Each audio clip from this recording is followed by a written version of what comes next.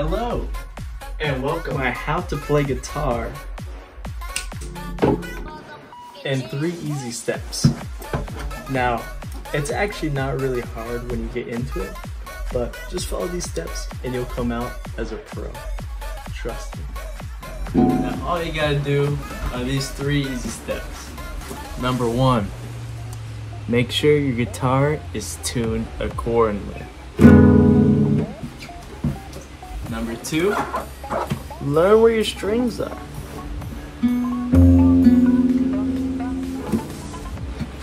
Number 3, make sure you know what you're playing. For me, it's gonna be a little bit of Jimi Hendrix.